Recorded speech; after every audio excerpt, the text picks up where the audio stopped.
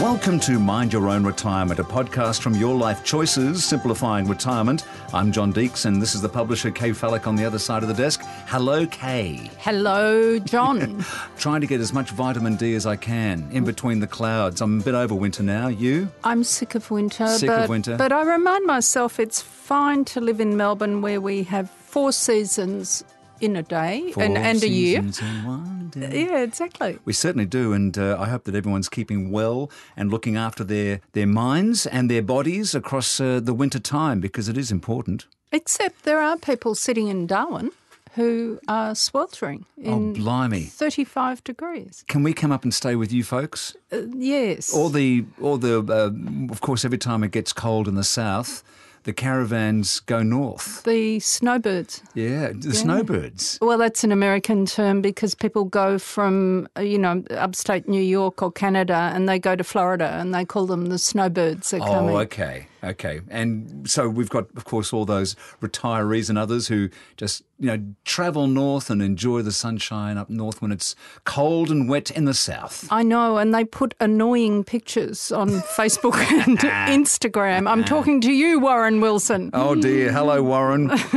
Well, we've had fantastic reaction to the podcast past, including our very important sex poll that we did. Episode 6 went over incredibly well, John, and we had a lot of people who went onto the website and read Cha-Cha's story about her unexpected encounter. Wasn't she wonderful? She was fabulous, and it really is important, I think, for us to give a shout out to all the real people in the Your Life Choices community to say, talk to us. Absolutely. And if you'd like to know more, you can always go to the Your Life Choices website. It's very simple. Just go to yourlifechoices.com.au and you'll find out more. And, of course, all our past podcasts as well. They are there. What do we have coming up on today's episode? Well, the first thing is, where have I been and what have I done? Oh, so true. We were talking about that before, weren't we, before we came on air? So the highlight of my past week or so was going to a show called Come From Away, a stage show showing at the Comedy Theatre in Melbourne. It's a story behind 9/11. Okay. When 37 planes could not land in the United States. It's a true story. True story. So they went to Gander Airport in Newfoundland in Canada. So this is a traditional airport. Staging point. Correct. From the transatlantic war. Mm-hmm. So that was where planes went to refuel and so on. And it's an emergency landing spot for transatlantic flights still. And 37 planes went into Gander, and the township had about maybe 2,000 people who then catered for the crew and passengers of 37 planes. Open their houses and open their hearts. There, you got it. It was the best theatrical entertainment I've seen. Right? I went with our editor, Janelle. We loved it.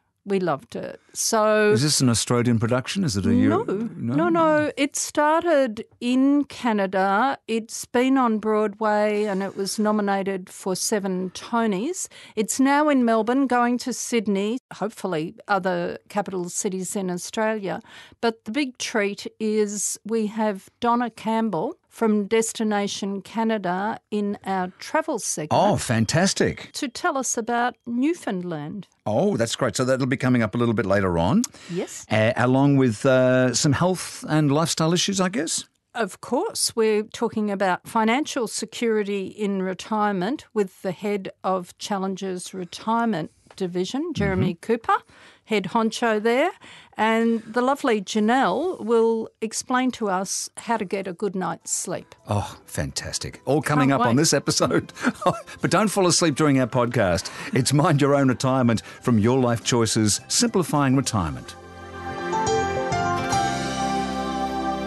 Mind Your Own Retirement is the podcast of Your Life Choices, simplifying retirement. And here, of course, with Kaye Fallick, the publisher, me, John Deeks, and on the line, we're very important gentlemen. We have Jeremy Cooper, Chairman, Retirement Income at Challenger Limited. Just to set this up, Jeremy Cooper is Chairman of the Retirement Income at Challenger Limited, as mentioned, focusing on research, public policy issues and thought leadership. And prior to joining Challenger, Jeremy chaired the Cooper Review. Now, I've always wanted a review named after myself, the Deeks Review. I don't think you're going to get there, No, John. I don't think so. I'm nowhere near as smart as this man. Into superannuation system. Jeremy, welcome along to Mind Your Own Retirement. Good to be here, John.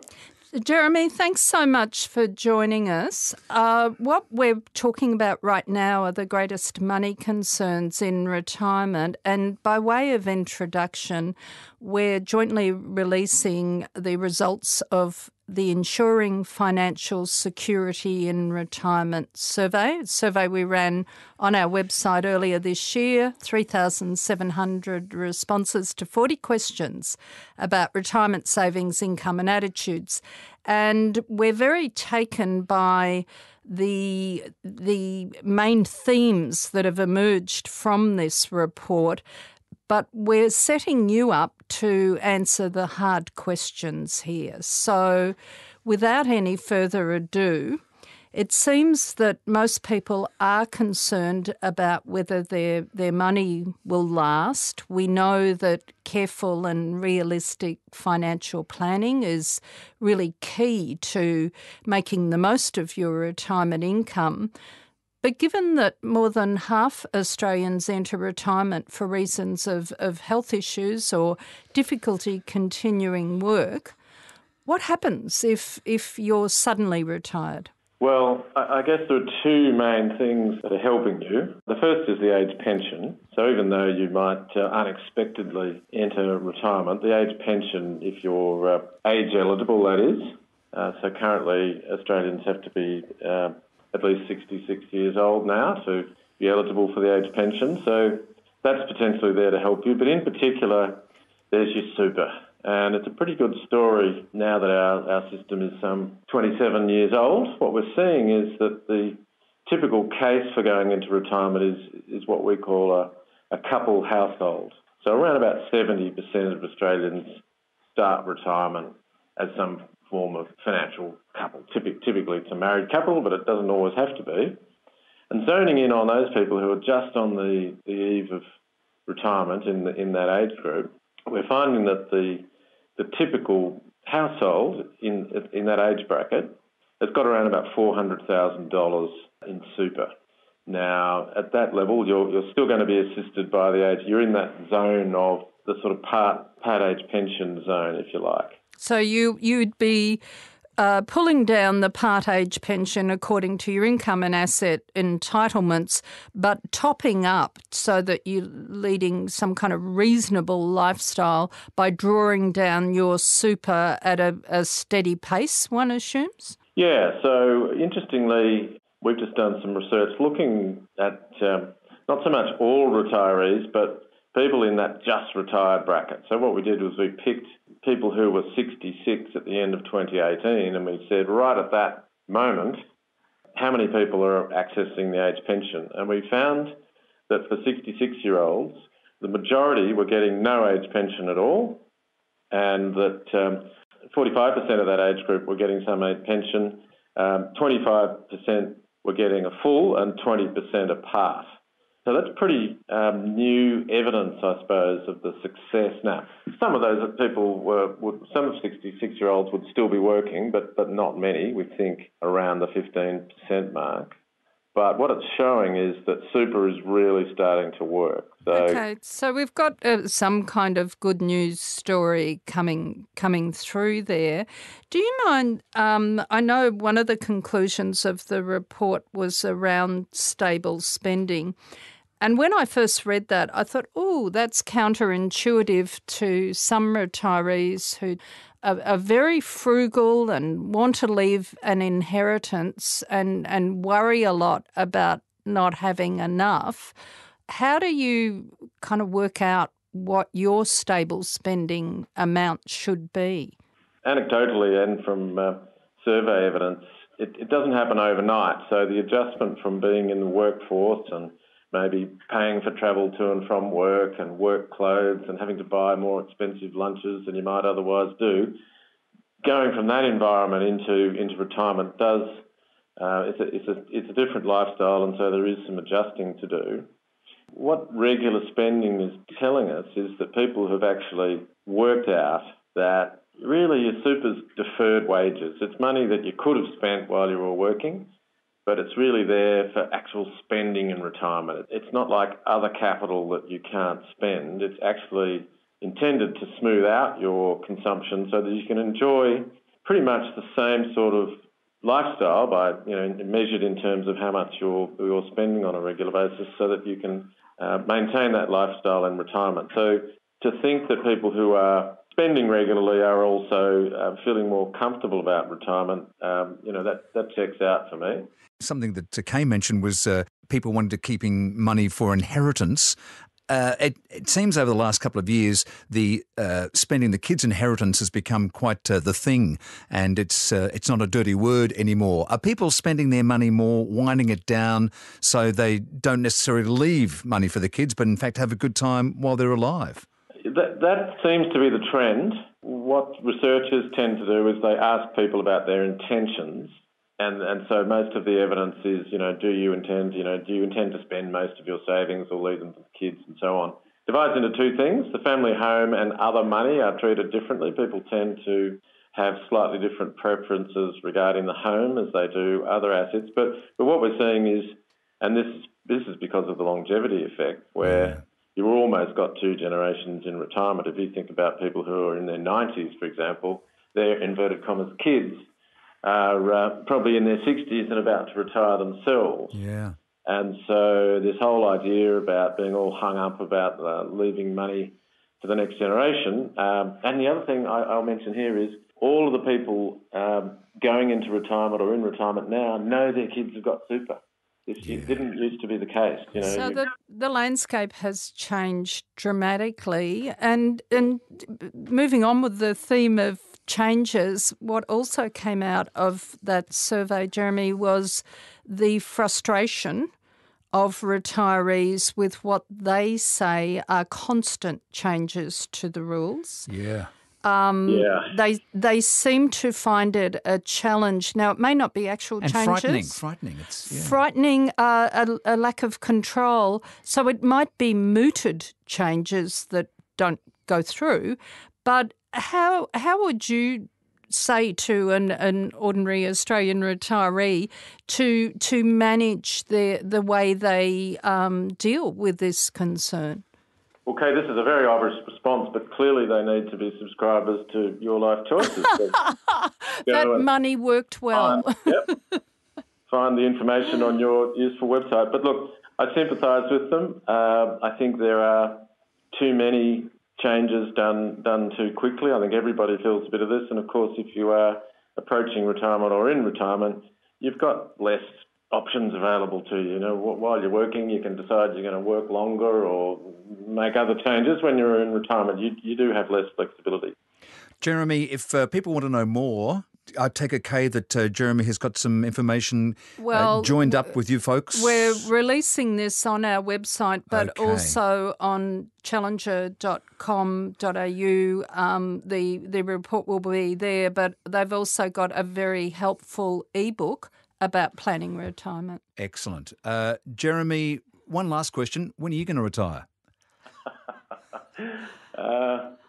It'll be some way off yet, John. Good on you, mate. I intend to keep working well into my 70s. Yeah, that's the spirit. Yeah, I'm with you, fella. Thank you so much for giving up your time today, Jeremy. We do appreciate it. My pleasure.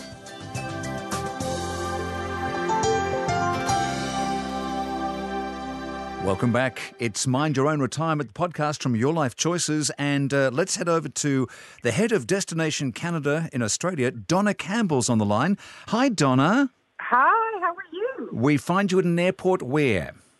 You find me at an airport in Melbourne heading back up to Sydney. Excellent. Well, thank you so much for giving up your time. And, of course, the lovely Kaye Fallick is here, and we've got some questions about a wonderful play she's just been to see. So here we go, Donna, and what nobody else knows but you and I know is we've been friends since 2002, and you have continually inspired me to travel to Canada and were very instrumental in making sure I got to Newfoundland. So I've introduced the topic of Newfoundland and Labrador, I should be saying, but I'll let you talk to that through Come From Away, which is obviously a fantastic new show. So do you want to tell us why would Your Life Choices members want to visit Newfoundland? Well, Kay, I'm so glad I've been able to entice you to be coming to Newfoundland and Labrador. And look, some of the key reasons are very evident in the play Come From Away, which is a really interesting and very, very heartfelt performance. But the key reasons are there's so much to see and do in Newfoundland. It is the easternmost point in the Western Hemisphere, and so it sort of gives you a place of perspective as to where Newfoundland is. So it is actually as far east in Canada as you can go, and there's so much to see and do when you get there. Everything from the bird life to the wildlife to going out to see whales to seeing the puffins. There's lots of outpost little villages as well, all around Newfoundland. So ocean cruising in and around Newfoundland and Labrador is a phenomenal thing to do. The history is absolutely evident everywhere you look in Newfoundland. We've got what I think is the oldest Viking settlement. It's over 1,000 years old in Lanceau Meadows. So you've got the National Historic Site with the sod buildings. We've got some beautiful scenery with Grossmore National Park and the fjords that you can go up and down. There's just so much to see and do. And the one thing that I got to do on this last trip when I was in Newfoundland was we went out of Twillingate and we went and saw the icebergs. And the icebergs are coming down and they're flowing down the eastern seaboard, and they actually come aground almost at Twillingate, and then they will either melt and they will continue on down past St. John's, which is the capital of Newfoundland. But to be able to go out into the ocean and to see these monstrosities of ice that are just sometimes sitting perched, anchored on the shore, or just floating on by, it's one of those heart-stopping moments that you will forever remember in your mind. So, Donna, tons to do. 100 things to do. The people, when I was there, made a huge impression on me, and I think it's probably the Celtic background, but these are sort of backs-to-the-wall kind of people who tend to be snowed in or iced in for long periods, and they're very community-minded. You're 100% right.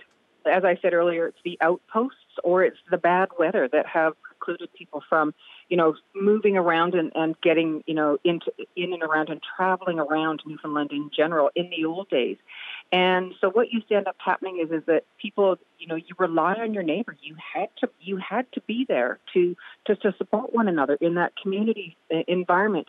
And that has never been lost in Newfoundland. The people are so generous and so kind and so hospitable. They give you the shirt off their back. If you look hungry, they'll feed you. As is the case with Come From Away, the play which Kaye was alluding to earlier in this podcast, where all those aircraft that were grounded after the Twin Tower attack, they're grounded and went to Gander. And all those good folks just looked after them so well. They did, and the play portrays that beautifully. Where some of the main 12 characters, a lot of them didn't sleep for 4 days. They just rallied together. Can you imagine? All of a sudden, you've got 7,000 people coming for dinner. What do you do? They actually figured it out. They went into their homes and they cooked meals in casseroles and they brought them out and had food ready for when people got off the plane, anywhere sort of 18 to 20 hours after they had all landed. And not only did they feed them, they housed them, they entertained them, they took them for walks, they introduced them to their life, to the point that you had people who were shattered and not knowing what was going on in life and what was going on in the world 4 days later didn't actually want to leave because they were so engaged and involved with the Newfoundland people, that and that thread has actually carried on years and years later, where people now go back to Newfoundland to take visitors and family members to show them what it was like when they were there and what the Newfoundland people are really like. And in general, it's how Canadians are, very heartwarming. But in Newfoundland, they just take it that one step further. And Australians are so used to visiting Canada. We love Canada, but Newfoundland is so far away from where we would normally travel along the BC area and moving right across there. How do you actually get there? Well, yeah, it's not that far, but you'll land in Vancouver and then you'll fly across to Toronto or Montreal. One of the cap cities, sort of in the mid-eastern section of Canada, and then you take one further flight to go on into Newfoundland. You'd be landing in St. John's, Newfoundland. So, Donna, my main tip is that I think people should consider self-drive, because I think you can get so much out of, we are talking some distances around Newfoundland, but also, can you tell us, just before we wrap up, when you think the best time to go is? Because they have all different seasons of weather, sometimes in one day, the best time to be in Newfoundland is really from May to October. Right. The icebergs are coming down May and June. We got lucky in July and saw them, and that's not always the case. So sort of that May-June period, you're guaranteed to see the wildlife out in the ocean. You're guaranteed to see the icebergs coming down. And then, of course, driving, as you say, Kay, is the best way to get around, because from city to city or from little township to little township, it can be quite a distance, and there isn't public transport. The main tip, I think, is for all our members now to hit the website and look for the deals right now, to be thinking about going next year. I would totally endorse everything you've said. I think Newfoundland has to be the hottest destination. It certainly is, and you need to have an iceberg beer when you get there, Kay, or I did. I bet she did too. Head of Destination Canada in Australia. Take care, Donna, and we'll see you in Newfoundland, and thank you so much for giving up your time. My absolute pleasure. You've got a lot of living to do in retirement. Are you confident you can pay for it? A Challenger lifetime annuity can complement your super and the age pension, giving you guaranteed income for life, regardless of how the share markets perform or how long you live. So like thousands of other retirees, you too can look forward with confidence. Find out more at challenger.com.au. Before investing, consider whether a Challenger annuity is appropriate for you. Read the PDS from Challenger at challenger.com.au. Welcome back. Janelle's on the line. Hello, Janelle. Hello, John. How are you? Oh, look. I had a really good night's sleep last night. Do you know why? Because I didn't have a glass of wine. Yes, that's part of the. Because every time I have a glass of red wine, actually when I have about two, I wake up at 3 o'clock in the morning and I'm ready to, like, doing. Have another one. Yeah. You've just ticked a lot of boxes for how not to get a good night's sleep. And the other thing is I try not to go on my iPad or my iPhone before I go to sleep. Sorry, you know it all. And I'll shut up now. Is this the end of the episode? The boss is looking at me like, hey, son, they're all my questions, you idiot. Well, I'm just going to, go away now because you know it all. No, don't get sad. Okay. Have you got a nice bed? I have a lovely bed, yeah. Do you know I know you're meant to change your bed every 5 years, but when you've got a really good one, who wants to do that? It's like a husband, isn't it, really? Or partner.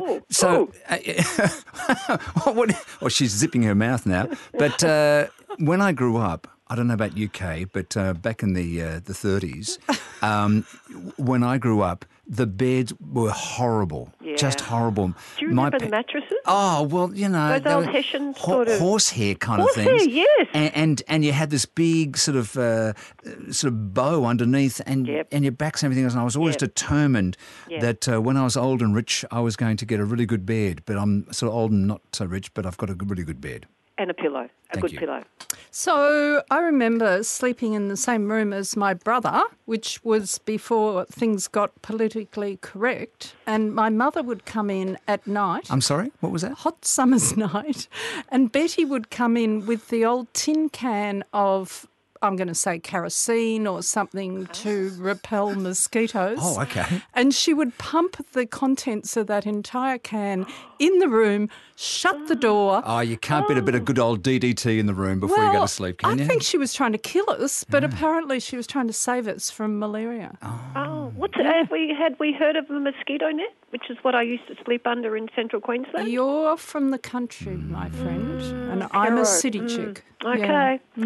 Okay. So tell us some of Janelle Ward's tips on getting a great night's sleep. Well, okay, first of all, let me tell you about the poll, because our poll found you're meant to get, as you get older, you don't need less sleep. So you still need 7 to 8 hours per night, most nights. Now, in our poll, 40% of our members said they only got 5 to 6 hours, and that's bad because you continuously do that, and then it has mental and physical health problems. So, yeah. Why were they not getting the useful hours? Well, most of them were worried about certain things like money and health, and not tuning out. I guess not following the protocols for getting a good night's sleep.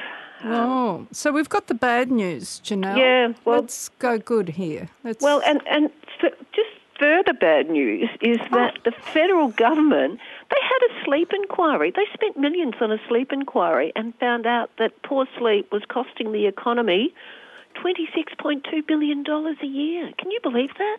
So, wow, okay, but that's it. That's it with the bad news. I know that when I work on Australia Overnight for the Macquarie Network, which the boss across from me, Kaye Fellick, has been a guest on, we get a lot of folks who do wake up early in the morning and do tune into the radio, hear my voice and go straight back to sleep. But a lot of elderly folk Could we do that for our members? Oh, could you sing a lullaby and we could put it online? Your life choices. La, la, la, la, la. Instead of counting sheep, we just listen to Deeksie. So some good news. The good news. So the things that you can do to get a good night's sleep, would that be good news? Yeah, of course. Okay. So wind down gently. Have a set pattern before going to bed. Don't over-imbibe. I mean, a glass of red wine or white wine would be fine, but, call it quits at the one. You steer clear of the blue screen. So, all our devices, iPads, mobile phones, just leave them out of the bedroom. And even turn, if you, like most people, I guess, and have that wake-up clock next to your bed, you turn it around so you can't see. There's nothing worse than waking up a couple of times during the night and you check the clock and you think, oh, my God, it's only 3 o'clock. What do I do? So turn that around. Don't look at the clock. Keep your bedroom nice and dark and quiet, windows down. They're all the things you should do. So is a blue screen a TV also? Yes, yeah. I mean, okay. Who has TVs in their bedroom these Not days? me. Too many people, though, I think, do. It's, shameful. Bedrooms and I guess are for other also, things. Speaking personally, not trying to drink too much fluid before going to bed because... obviously, get up. Well, you've got to get up and go wee-wees, about 3 or 4 times. It's going to break that pattern. So stay off fluids. Well, that's right. It's being thoughtful, isn't it? Before, leading up to bedtime, it's don't have your main meal, a heavy main meal too late. Don't drink too much fluid or wine. There's a lot of don'ts if you want to think about it and get a good night's sleep. So be thoughtful. So, Janelle, my way of going to sleep, which is since I was a kid, I read. Yes. And I normally read fiction, but don't have to. But if you told me I wasn't allowed to read something before I went to sleep, I'd be devastated. So do you mean read on an iPad or? Oh, no, I don't read on an iPad. Yeah, I read a printed book, and that wonderful. Well, it shifts my headspace from my day, whatever might be in my monkey mind, and it puts other ideas or thoughts or whatever in there. Is that listed as a good thing to do? Oh, absolutely. Yeah. Okay. Yeah. Well, see, that would be part of your pattern of getting to that point. It's what allows your mind to stop, as you say, monkey mind. Just stop thinking about your to-do lists and the things you've got to do tomorrow and your worries and whatever. You focus on the book and you're distracted and you get tired and hopefully you fall asleep for a good length of time. And make sure you've got a good bed. Exactly. Now, yeah. I'm a bit of a fan of the nana nap. Yeah. Is that a good thing about it? Because I find, for me, as long I never sort of go into REM, so I can only have about 45 minutes, and I'm just ready to fire on all cylinders. I'm jumping around like a Mexican jumping bean after that. We ran an article a little while ago, and we had 4 experts who said, are naps good? You know, we asked them the question, are naps good or bad? 3 out of the 4 said naps are fine, but don't nap for too long. That's the secret. 15 to 20, 25 minutes is fine.